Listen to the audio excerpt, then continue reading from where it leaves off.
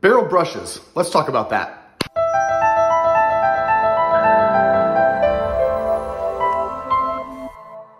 The barrel brush, this is a hot topic right now. A couple of my coworkers here on YouTube have done a few videos on it, but I wanna dive a little deeper. Back in the day, I got a lot of flack for using the barrel brush, let alone my pink hair dryer. But it's the fact that the barrel brush can do so much, and it's got so much diversity with being able to style and comb out your mustache and your beard. Because with the barrel brush, it does it all. It straightens, it fixes dents and divots, and we can actually bring it into our mustache, and it's an all-around great tool to have. But the one thing that I really want to get into detail is what kind of barrel brush works the best.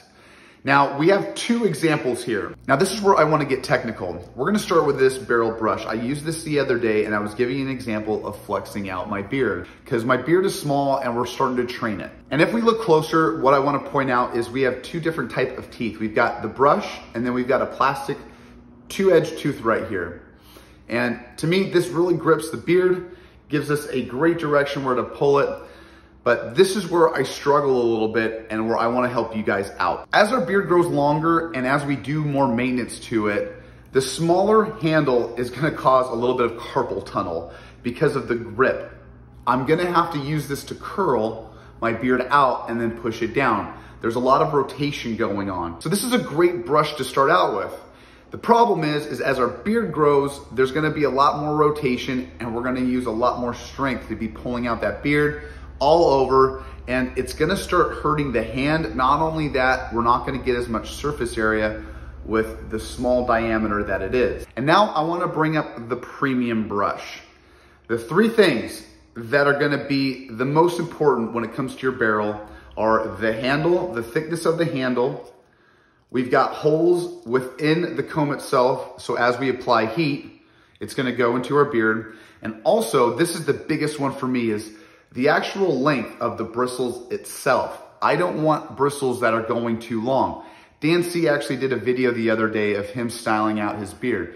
And that's to one his own. I'm not knocking or I'm not taking anything away from it. But for me and going through my beard and how long I've been doing it, I prefer a shorter bristle. But those are the three things I wanna look out for. And what it's gonna do is it's gonna alleviate the turn of the hand, so less carpal tunnel.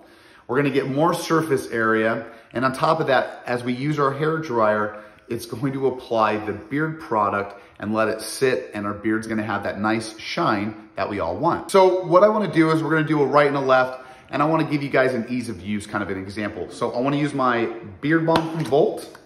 We're gonna take out a dime size amount. We'll go ahead and rub it in, and then we'll work it in. Now this is where I struggle with the small one, right? I got a little beard product on my hand. I'm gonna hit that smaller handle, and we're gonna go ahead and we're gonna start working it in. And as you can see how I'm rotating my hand right now and how much effort that I gotta put into it. And as I slowly pull it down, my fingers are slipping from the product a little bit. So we're kind of having a little double-edged sword right now. Now I'm gonna take the big bad boy and we're gonna do the same thing on the other side. Half turn. Look at that, just a half turn, and I can twist it with my fingers. And that's all, it's just a half a turn and come down. Half turn, come down. And this all comes down to the circumference of the barrel, right? We have more surface area to work with. It's like having a bigger or smaller tire, right? The bigger the tire, it's gonna take longer for it to rotate all the way around. If you have a smaller tire, it's gonna rotate very quickly. And that's why I like the thicker and bigger barrel brush, because it's gonna attack more surface area. When it comes down to it, it's ease of use. I'm not dogging the beard companies, but I do think they should take a page and note out of the styling notebook that it is with, they already make these, why not make it better? Like, you know, it's manly, right? Like manly's big and strong. Make this manly. We're kind of going in the wrong direction. This is more dainty and small. I want something big, bulky, and robust. And these are great topics to talk about. Let's keep the conversation going. Let's talk about shampoo and conditioner and how it's gonna help train your beard to become that nice long beard that, like I say, we all want. Like always, you guys like, subscribe, check me out on all that social media. Love you like always, and I will see you on the flip side. See ya.